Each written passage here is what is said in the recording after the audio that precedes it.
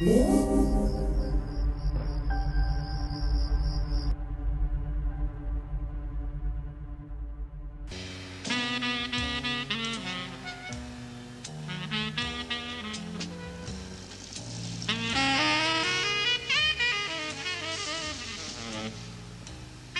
was just a fellow out there trying to work and make a living. So an outlaw says that when you're trying to rob somebody and you kill them while you're robbing them, that comes under the death penalty.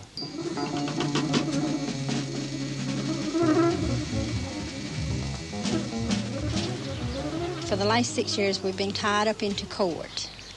Before we go, all of us have nightmares.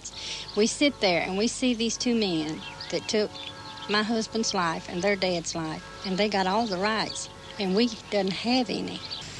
I don't think it's right. And somebody kill them, well, somebody kill the other man, killing them. That's keep on killing. That's not stopping it. I don't think that's stopping the killing at all.